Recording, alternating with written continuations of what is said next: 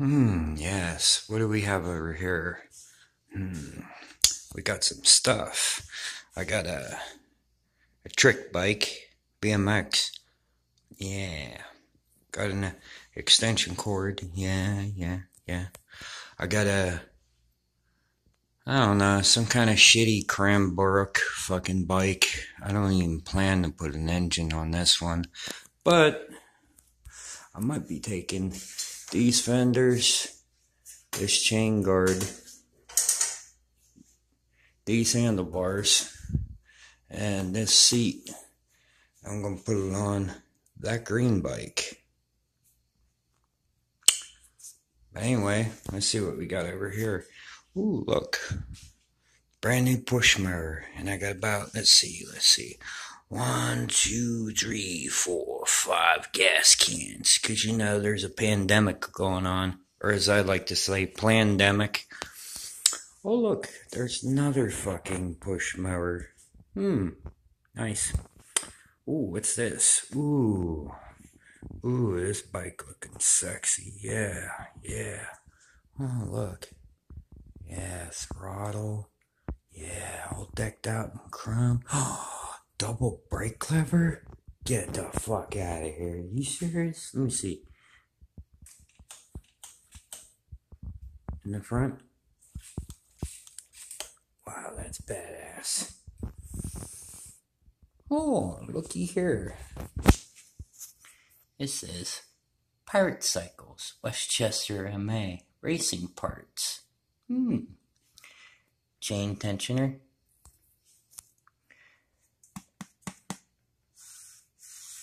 A mud flap guard, or as I like to call it, a fender. Plastic one. Standard. Reflector. Gotta have it. So nobody fucking rear ends you. Ooh, look.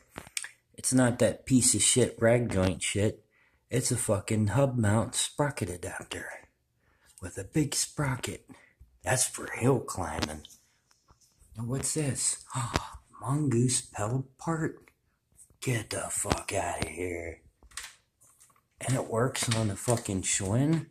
Wow, I didn't know bike parts were interchangeable. Most people don't know that, though. They're fucking retarded. Oh, look, it's got a new pole start.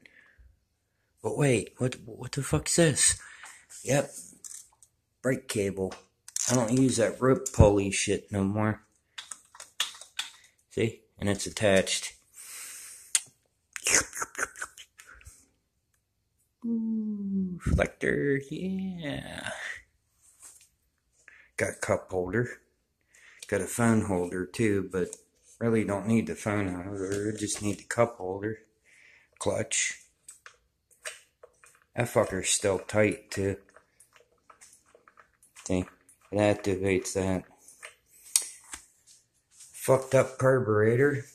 It works, but I have to fucking tune it still. See? It says Yong Dong Skyhawk. This is the air mixture screw, and this is the fucking idle screw. And I probably have to replace the jet inside the fucking motor, because it's having a problem staying on while running. And what's this bad boy right here? Ooh. Yeah. How many mileage do I have on that bitch? 831.6. So that's 831 miles, 0.6. God damn. This beast is still killing it. I also got headlight in the front. Standard. It's not on, by the way. Mountain bike tire. Oh, yeah. So sexy. And I got a fucking battery mount. Just got the fucking cords. Also got badass tail light. Check that out. Yeah. And I got a fucking dirt bike tire. Oh, yeah. Oh, it's so sexy. Yeah. And she's still working too. Check this out. That's a chain tensioner. has a heavy duty spring. And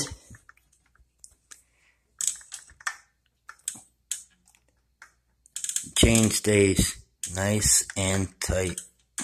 See, I don't give my chain much play. Other people give their fucking chains too much play when they use that rag joint shit on their fucking wheels, okay? Let me give you a little tip. That fucking shit attaches to the spokes. And when you're riding along, okay? And you're riding along, yah, woo, wee, and shit, right? This is tugging at your fucking wheel, going like this, right? With the rag joint shit.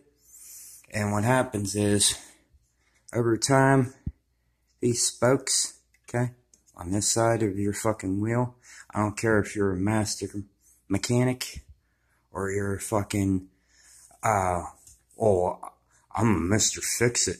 I know how to attach the fucking pineapple sprocket rag joint bullshit. Well, guess what? Every time that chain will fly off, and that little fucking plastic roller, most of you, bike building experts, okay, you put it on this end and it pushes up on the chain and shit. That plastic will get into your fucking chain, okay? And it'll keep your chain from fucking moving all loosey-goosey. It'll lock up. And then the fucking, the roller will fucking cause the shit to go into your wheel.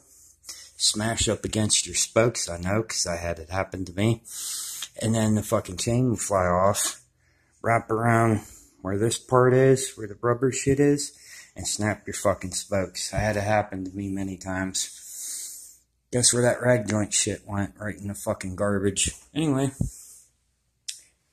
battery mount, headlight, tail light. Now watch this. Most of you bike building experts don't have that shit. I got a homemade battery mount. Attaches to the fucking bike frame. See? And it's small enough to where it doesn't weigh the fucking bike down. Like most of you idiots seen on YouTube. Some kid, I forget what the dude's name is, but he's got a YouTube page. And he's got a giant ass fucking car battery that sits like this up on his bike. And motherfucker's probably weighing the motor down. And when you get to riding and shit, it wears and tears on the fucking engine. Y'all are fucking stupid. Anyway, this is a 12-volt battery. I ain't gonna show you what the name brand is. But check this out. I got 2 slow blow fuses so that the battery doesn't fucking short out. Now check this.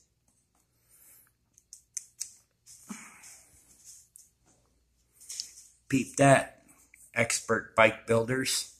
Yeah, jealous? Ah, shit. Anyway, got one on this bike too, but flashlight batteries. See, watch. Ah, yeah. And then I got a high beam and low beam on this one. There's a low beam. There's a high beam. Okay. Right? And then, watch this. I'll shut my garage light off. Let me grab the machine here.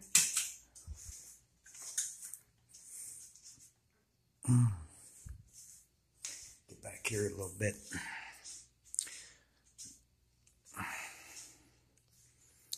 Now that's bright as fuck.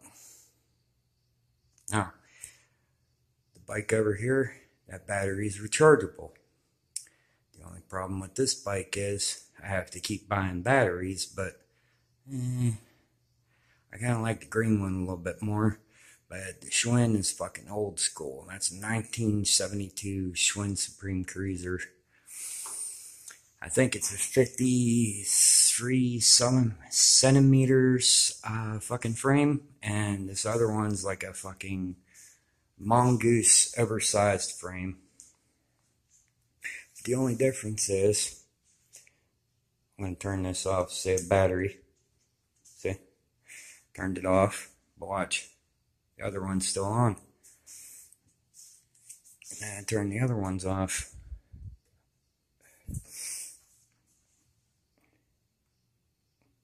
Also got warning lights and all that bullshit.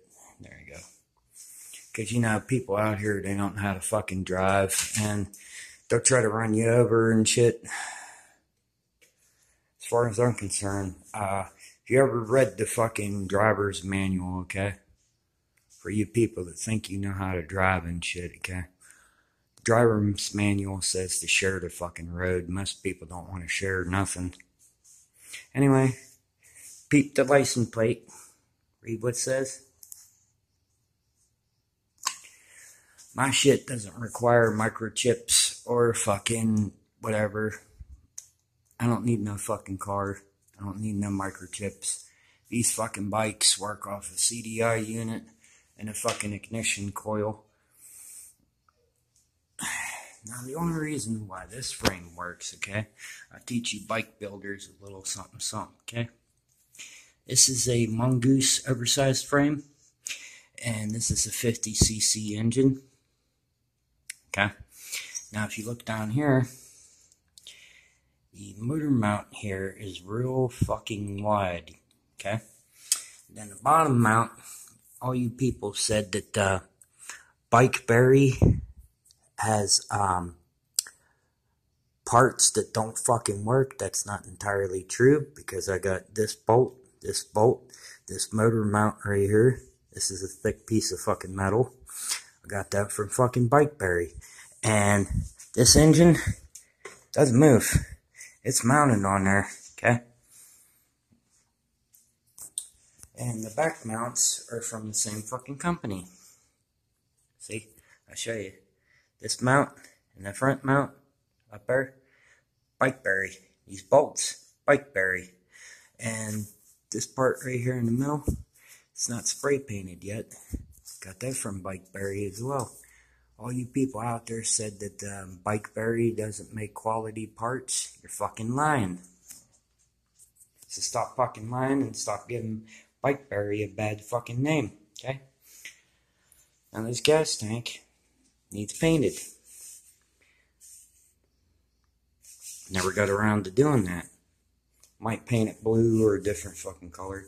I think this is a 3 or 4 liter tank.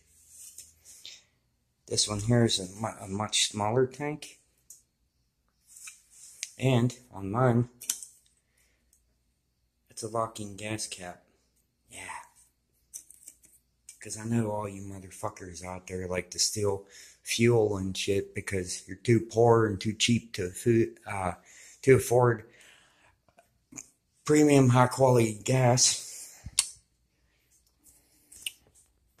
Yep. So these bikes, they don't require no microchips. I don't need to rely on Chinatown to have my shit fucking working. My shit has never broken down. The fucking green bike has been my dedicated daily driving fucking bike. Drive it all around town, to the store and back, and to Walmart, anywhere I need to go. This one over here I need to fucking tune when I get around to it. Parts are over here. See? This is the magneto cover for the fucking motor. See, I'll show you. It's the same size as this one. See? Nothing special.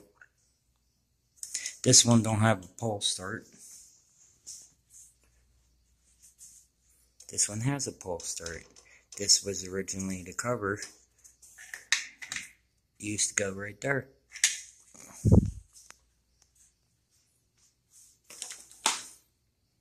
And then I got the little carburetor parts right here. See, there's the two. I forget the fucking name of it. I think it's the carburetor floats. There's 2 of them. It's like oxygen balancer for the engine. This is the other part for the fucking carburetor for it to breathe. And then the little fucking parts are at the bottom. See the jets? I gotta figure out which jet works with the fucking Schwinn Supreme Cruiser. Yeah. So, thanks for watching my video. I hope all you motherfuckers are jealous out there, because that's how it is. Keep driving your $45,000 cars and $60,000 cars, and you other people are trying to get electric vehicles, you ain't gonna drive very far. Thanks for watching.